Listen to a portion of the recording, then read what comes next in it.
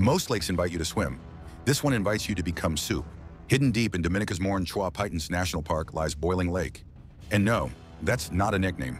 It's a real-life cauldron, fed by volcanic gases heating underground water to insane levels. At first glance, it looks peaceful, like a giant steamy hot tub.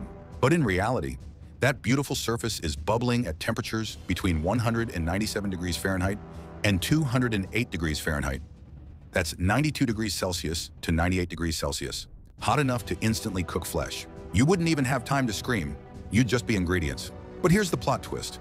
Sometimes Boiling Lake completely vanishes, replaced by a pit of deadly steam and invisible toxic gases. And when it drains like that, it's even more dangerous, releasing sulfur, carbon dioxide, and other gases that can knock you out, or worse, with one breath. Scientists still don't know exactly how deep the lake goes, but spoiler, it's deep enough to guarantee you don't bounce back. Step too close to the edge and the ground itself might crumble under you.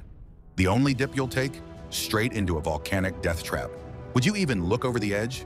Drop a comment if you're bold enough or smart enough to stay miles away.